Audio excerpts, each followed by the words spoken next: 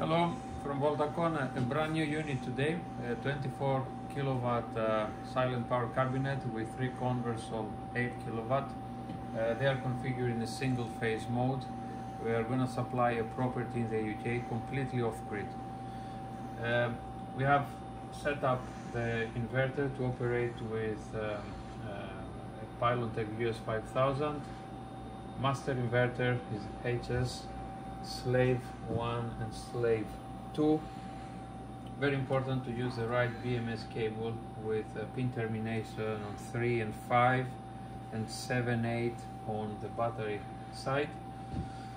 We have the AC output cables here, all connected together to a single phase. Bear in mind not to mix up the neutrals between the AC input and the AC output. They are two completely separated sets of wires. The AC input here, and we have all these independent MPPT controllers from solar panels. We have 6 in total from PV1 and another 6 from the other side for PV2. We created here let's call it combiner boxes, but they are integrated inside the silent power cabinet. We have surge protection, DC breaker and fuses with LED indicators. So that's for inverter 1, inverter 2 and inverter 3. The AC input and AC output, the MCBs. This is the MCB for our thermistor. When the temperature is reaching the preset level, the cooling fans will start. We have 2 cooling fans from each side, one top, the one in the middle, and another 2 cooling fans from the other side of the cabinet. We will be there in a minute.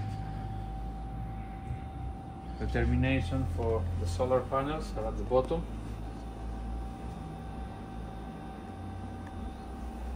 And now we are moving to the other side of the cabinet.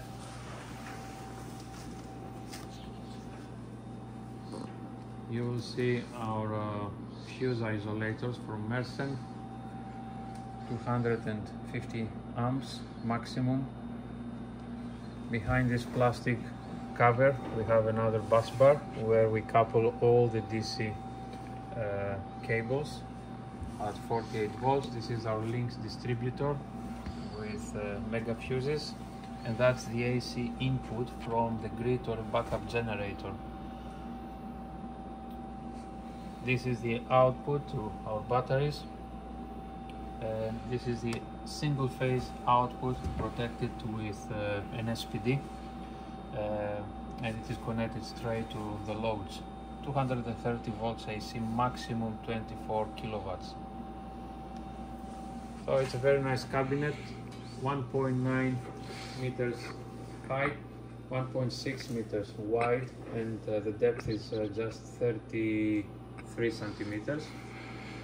It's all made of metal. It's an industrial cubicle.